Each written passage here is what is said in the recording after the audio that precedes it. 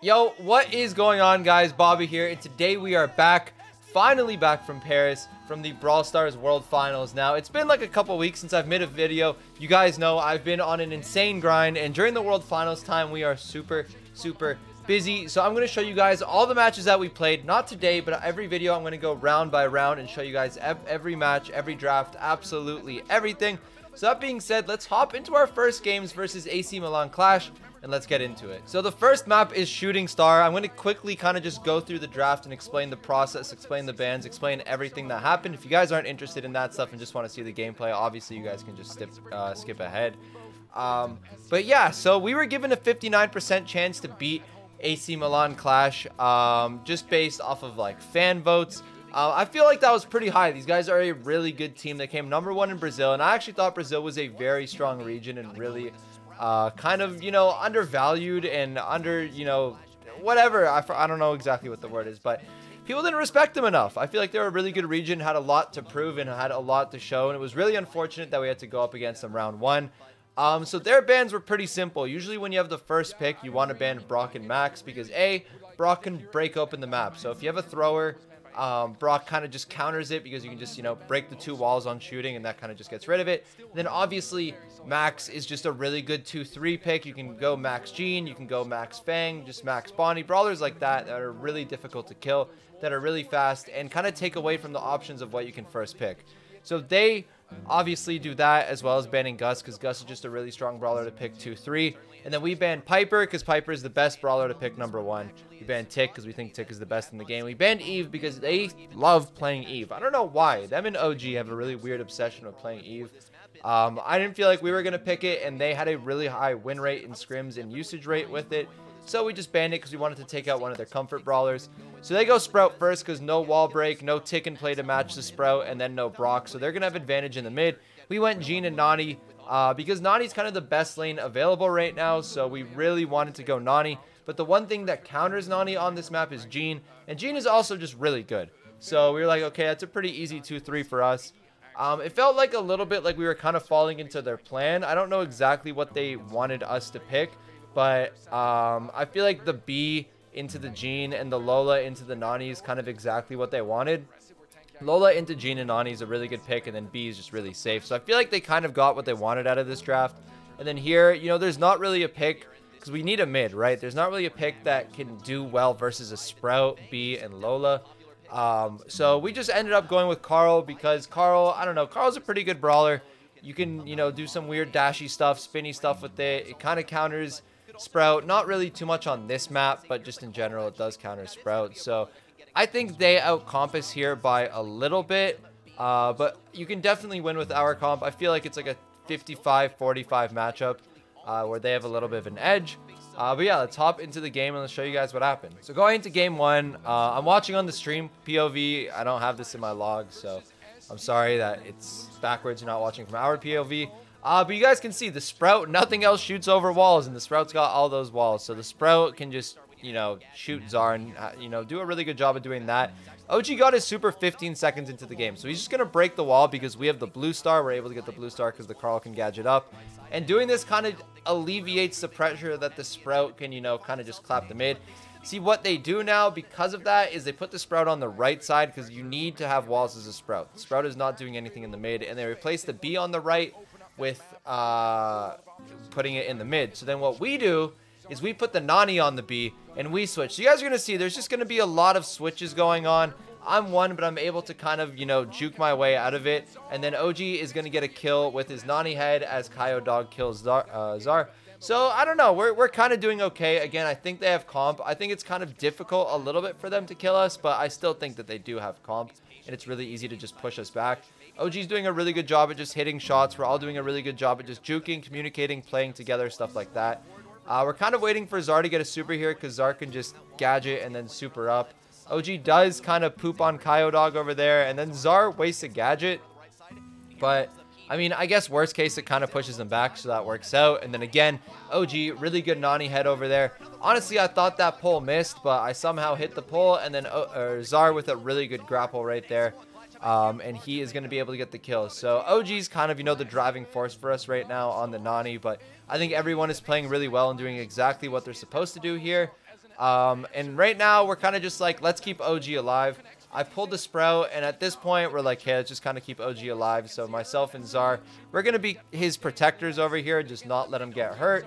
We're going to be able to get the kills, and that is going to be game number 1. So that was a really good game 1. I think as a team, we played really well and kind of did everything we were supposed to. And we were just like, yeah, same thing going into game 2. Let's just try and repeat what we did right there. OG, you know, he's locked in with his new set of hair.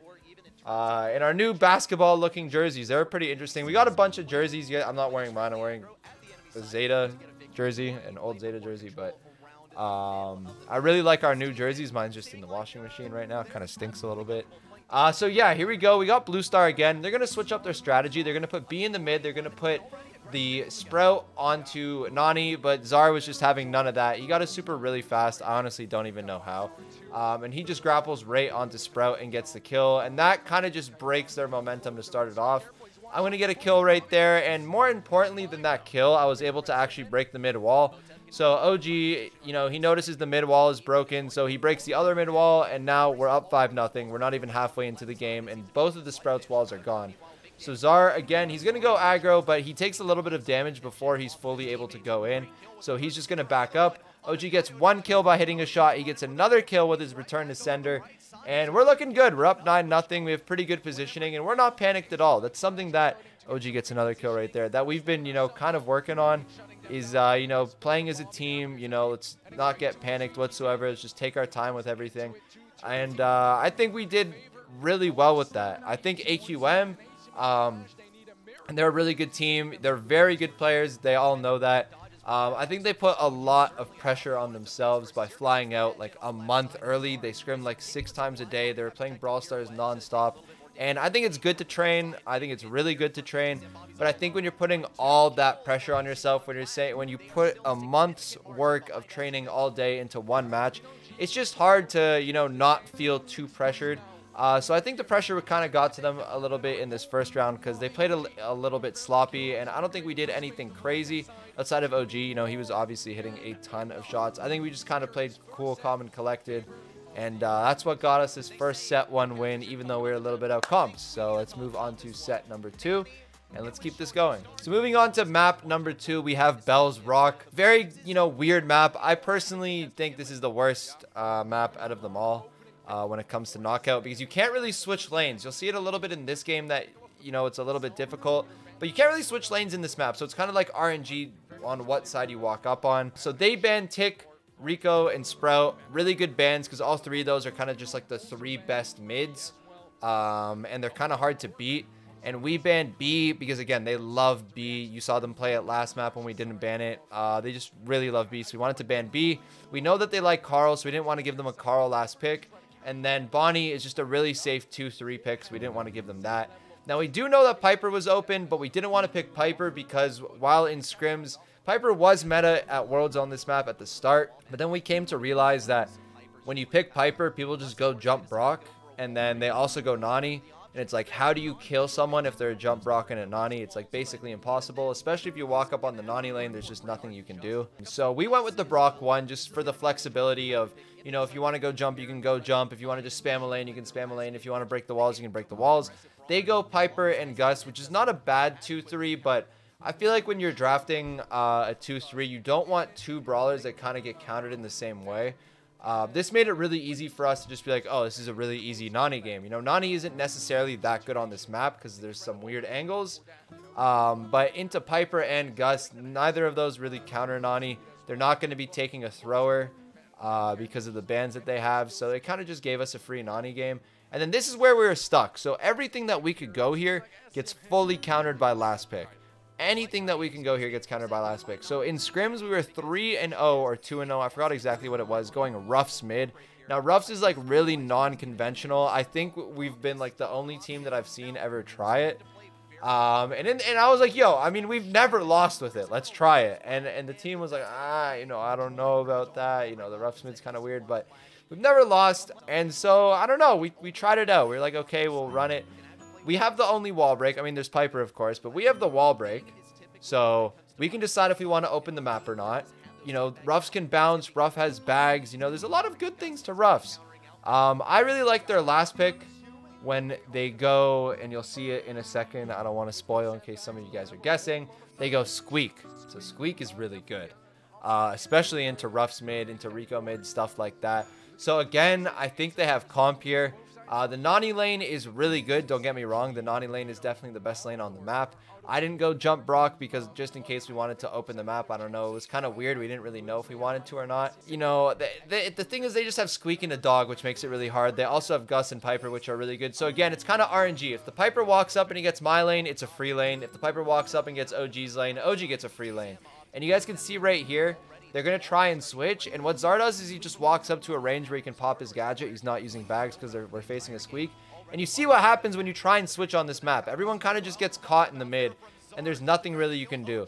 So they go down. Unfortunately, OG kind of got a little bit ahead of himself there, and kind of like ran it down and died.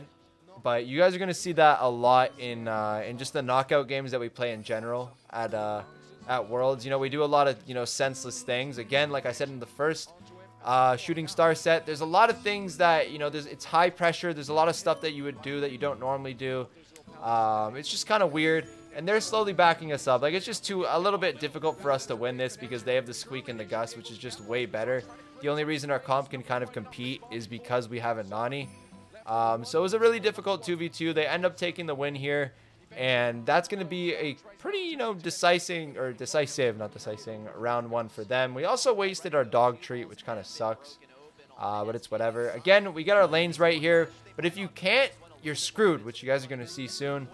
We have him push back a little bit, but really nice shots over there from Kaio. Kaio is a really, really good player. We almost killed Motep there with the return to sender and the Brock shots. We don't get it.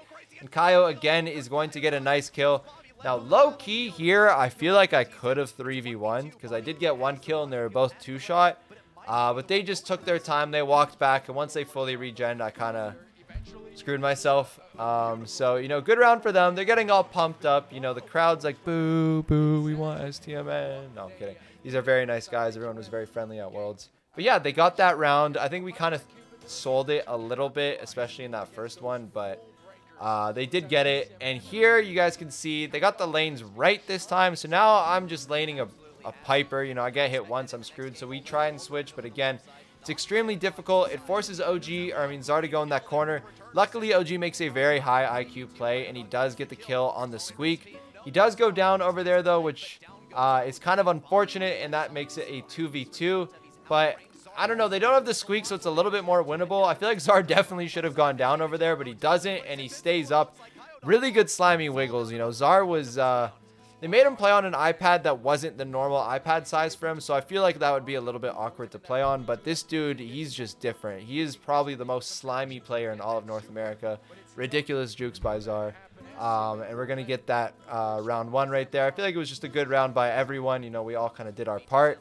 Again, we get our lane wrong, and you guys are about to see what I'm talking about. He misses me. He thought he hit me, so he curves. OG's on the Gus, which again is a good matchup for OG, but we definitely want him on the Piper. And again, he hits me one time, so he just curves and I die. So I'm like, all right, we can't do this anymore. OG and Zar, you know, they're doing what they can. OG has returned to senders, and I mean, Zar has a tree, and OG's already treated up, so I feel like this is winnable. And OG, he likes to really lock in these like 3v2, 1v1 situations. He doesn't like it when you like try and give advice or say something because it like throws him off or something. So I just, you know, wanted to say really quietly, like, probably save the return to sender. We still got another round. We got a treat, which is something I don't normally do because OG likes to be locked in during those. But yeah, I don't know. I don't know why I said that. It was kind of weird. I just, you know, I'm trying to give you guys the full rundown of everything that happened. So OG gets the hit over there on Motep, which backs him up. Kaio doesn't get the kill over there, and then we get OG on Kaio. So this is exactly what we want. And they're doing some good lane switches here too. So we're just going to try and follow and do what they do with the lane switches. Again, Kaio's hitting a lot of shots, but I am treated up so he can't get the kill. OG almost gets the kill on Vitism there, but he doesn't. We get a nice little teamwork kill over there. OG gets the Nani head, gets the kill. OG was pretty good with the Nani heads. Honestly, OG usually hits like a lot of walls and stuff. But he was pretty clean with the Nani heads all tournament long. So we're going to get that round. We're going to tie it up. There's Kairo's time over there. A lot of people in the in the stands. If you guys see, you know, you can do some Where's Waldo games, see who you guys see. But we're gonna tie it up 1-1 over there, and it's gonna go into round number 3. And again, we're trying to just get OG on the Piper. At this point, I'm like switch, which is something we really try and avoid on this map, because you guys see every time you switch, you kind of screw yourselves. And you guys can see the switch kind of ruined it over there. It made Zar go down, but Kaio, I don't really know exactly what happens there. Kaio tries to like 2-tap OG when OG very clearly has his gadget up. And I think VTZM overextends a little bit, so I get a really easy Brock gadget on him.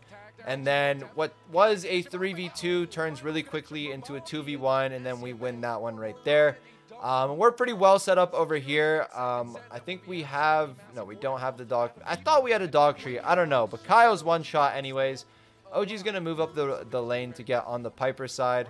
Maybe. Apparently not. I think I go down here. I don't know. I'm getting kind of slimy over here. We all... Oh, okay. I do go down over there.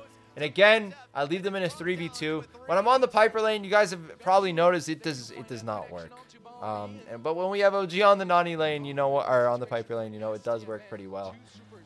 So again, they're kind of trapped in a corner here. They're just trying to get their supers.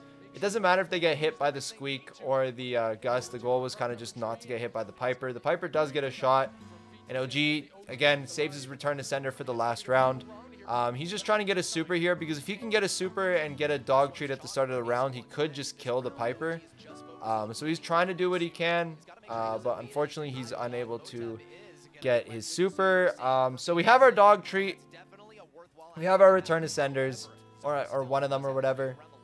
They have their Gus super and Squeak super, so they're going to Squeak super. They're going to get a hit on me over there.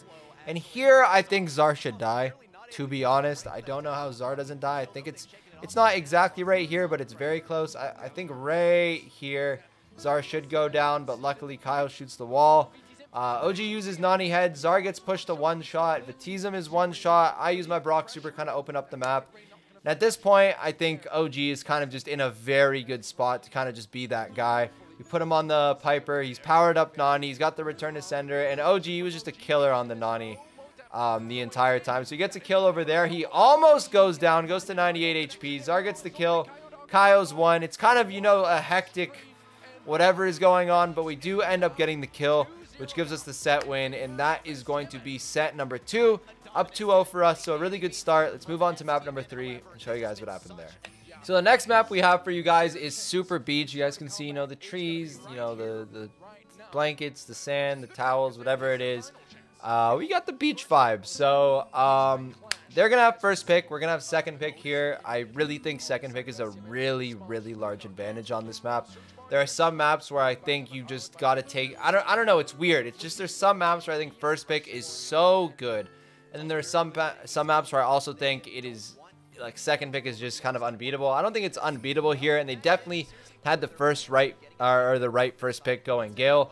But I don't know. Last pick's just kind of hard to beat on this map. So we're going to go Buster 2-3 with Otis. The reason we did that is, again, we wanted to go Gale mid and then Otis lane and then have Buster or Ash last pick. But they were smart. They took the Gale first. They probably saw that we run a lot of tanks here on like Brawl Stats, whatever analyst stuff they have. But we took the Otis because we think that's the strongest lane. And then we took the Buster because Buster is busted. See what I did there? Even though they do have a Gale, which is the best anti-tank you can have on the map, we were like, you know what, Buster's good anyways, let's just go it. And they're gonna go Spike. So at the time we thought, you know, this is a weird pick, to be honest. At the time, and Tribe EU also picked it on this map at MSI, and there I was also like, this is a really weird pick, but the Spike holds it down really well, which is really surprising. The Spike really holds it down. It's actually a really good pick. We're definitely going to be going it more. We try and take away as much as we can from these other regions, and the Spike, I don't know, the Spike's just really good here. Their bans are kind of simple. They just banned Squeak and Barley for the last pick, and they banned Surge, which is really weird because we really never go Surge here. We have a couple times in scrims, but this is not a map where we're really comfortable playing Surge, and we know that AQM really likes to play Surge, so it was something that we were considering banning. I think we had Surge as a listed ban if we had picks 2-3, so maybe that's why they banned it. Because they thought it was strong as a 2-3 pick. And then our bans are really simple. They are comfortable with Penny, so we banned Penny. They're really comfortable with B, and we don't want anti-tanks on the map, so we banned B. And then same thing with Dog. We just didn't want to give them the Dog. We're trying to run it down. So you guys can see we didn't really get exactly what we wanted with like Buster, Gale, Max, Otis, you know, type of combo. But we did get Poco, Otis, Buster, so kind of like a hybrid of what we wanted to go. So I like our comp a lot more here. I think this is the only time where we had comp in the in this match. And you guys can see I'm going to be against the Spike here. This is a tough lane. I tied at the start, but that is a really tough lane. Motep played it really well. We're going to have Otis on lane. We think Otis is just like the best lane here. I think that's kind of just a given that Otis is really good. And then we have Poco, but we don't have the normal Poco setup. We have the I don't know what it's called. We call it anti-stun Poco, where basically you pop your gadget and loose supers don't affect, you know, some stuff don't affect. In this game, in this case, Spike supers and Gale stuns will not, the Gale stuns won't stun you if you pop it properly. Now, it is really hard to time, and to be honest, our team isn't the best at Poco. Myself and Sans are pretty good, but I wouldn't say we're like main Pocos or amazing Pocos, and Zar and OG also, you know, not really playing too much Poco. So it was kind of weird to see Zar end up on Poco. Definitely not a brawler you think of Zar playing, but I think he played it really well. OG's doing his thing on the Otis. I'm doing my thing on the Buster. We have him really well backed up over here. If we use the Poco gadget there, I think we score, but again, it's just such a timing thing, and it's so hard to do. I don't know. I did it in a scrim like 2 days before this or something. It's just so hard to pull off. We get the ball out of the corner and we get it to OG, but unfortunately, you know, there's just too much going on for OG to score. But at least we get the ball out of the corner. We kind of get reset, but they do get positioning off of that. The only time you can really switch on this map as well is by dying or if you kill them. So we got the lane switch down when myself and OG both died. We're like, okay, let's switch this up over here. I'm calling for Zar that I'm going to need a anti-whatever thing. I don't know exactly what it's called. He gets one onto me. Really good timing. We're going to be able to get the kill over there on the Gale. And I'm just going to push up. I'm not going to shoot or do anything, but just the presence of me being in that bush is enough. I also do have my super. I've been pretty patient with it, waiting for a good time to use it. But yeah, we're going to push up over here. Zar is a super, so he's going to get them really low. Again, Gale has that thing. I don't even know what it's called. So Zar, again, really good use of the gadget. He's going to get... well, I'm going to get the kill, but he's going to help get that kill with the gadget. And we're in a pretty good spot here. I think I overextend a little bit thinking my team was going to come up with me. I am able to make it out, and then OG and Zar are going to be able to get the kill on the Spike. So things are looking good right now. We definitely don't have comp in overtime, considering they have a Gale to corner the ball, which is really good, a Spike and a Max. And then we have a tank and a Poco. So, I mean, once it hits overtime, it's not really the best for us.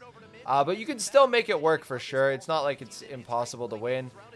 It was kind of weird because it felt like they were just trying to get the ball in the corner, even though they had comp when we were, you know, trying to be the aggressor, which was kind of weird. But I mean, I don't know. Like here, they're pretty low, but I feel like they got to try and make their way up the map. Kyle's doing his best, but OG does get a kill on VTs them, so I can see why they want to corner the ball. It's a little bit difficult for myself and Zar versus the Spike and Max, but again, OG's doing a really good job at just winning. So he's doing really good. Our number one goal is to not let VTism get to the ball so he can super. We managed to kill him fast. I get my super. Timeout. Timeout. Before we watch this again, timeout. I gotta get this timing. 1 sec, guys. It's kind of hard to see here, I guess, because I can't full screen, but the right side of the net is wide open. It is wide open. There are like 4 tiles there to choose from. You can also go in the middle where you see there's like maybe 2 in between Motep and Kaio. OG puts the ball perfectly in the corner to the left of Motep. I have no clue why he shot the ball there. That is probably the worst spot you could have put the ball. But it still went in the net. It was a really good shot. It was a really good play. In my books, it was the best play for day 1, 100%. So, you know, nice goal, OG. Maybe he did it for the dramatics. I don't know. But, you know, really nice goal scored there. Really good job by, you know, the whole team just staying composed, doing what we're supposed to do in overtime and getting the goal. And I feel like they kind of lose their composure a little bit here. Kyle goes down really quickly. were able to push up and score in like 20 seconds. So, I mean, that's pretty fast when we're supposed to be the ones, you know, kind of taking our time a little bit, considering we have a Poco comp. But, I mean, I don't know. I feel like they kind of lost their control a little bit being down this much, which makes sense. It's hard to play at Worlds. It's a very high-pressure situation, and it's hard to do. OG pushes up a little bit too aggressive there. Motep kind of just sneaks out of the bush and kills him. And then I get Gale blowed. Motep does a really good job on that left side. Kyle, you know, slides it into the net. And that's going to be a goal for them. So, I mean, good bounce back for them for sure. Vitizum is really close to super. Zara gets low a little bit quick, but as I said before, this guy's just slimy. I'm going to pop my super. Again, no skill. I just walk in a straight line. And they have Gale, so it's a little bit scary because they can corner the ball. Vitizum gets the ball, tries to corner, picks up the ball, and auto-aims it back to me. It's a little bit of an embarrassing play, to be honest, but as like a player, if you've been in that situation before, you know, like, it's weird putting the tornado down, bouncing the ball, trying to shoot. Like, there's just a lot going on, so I can definitely see why I made that mistake. I mean, it is what it is. But yeah, that's going to be it. So we ended up winning 6-1, sweeping the SA1 seed. Again, I've said it to them. I've said it on Twitter, but I just want to say, you know, GG's to them. They're a really good team. I don't know if scared was the right word, but they were a really difficult round one. People thought this was going to be like the most even round one, along with Tribe and Navi. And we were really preparing for these guys as they are a very good team. The coach is a really good coach. Everyone on this team, you know, just in the organization is really good. This win did feel a little bit special though. A little bit of an Easter egg that you guys may not know, that no one really knows. We actually called with AQM before we signed with Stamina at the start of the year. And when we told them how much money we wanted and what we were trying to get paid and stuff like that, apparently they laughed at us with the other org owners. So, you know, being the we ended up getting the most earnings out of every team not named Zeta in the entire world. So, and we swept them. So, you know, that's kind of, you know, like a laughing back moment at them. But yeah, so that's going to be it for the first match and for my first video back. Hopefully tomorrow, you know, my sleep schedule is really messed up, and, you know, I also do have an editor with a real human schedule. So hopefully tomorrow we can get the next video out versus TQ, which was, whew, that one was wild. But if not, expect it the next day. It's going to be it for me today. Again, thank you guys for watching. We have received so much support, and we always receive so much support every time we go to these international events. So no matter where you're from, what region, all of that, you know, thank you guys very much for supporting us and all that you guys do for us. We do appreciate it a lot, and that's going to be it for us today, so I'll catch you guys again later. Peace. Hey you. Yes, you there watching this on your phone. Have you ever wanted to be the best, the most handsome, the most loved player on your team, and support your favorite creator at the same time? Well, I have good news. You can be all of that and more by using code Bobby. But you have to do it now because this is a limited time offer. Use code Bobby at any Supercell game store.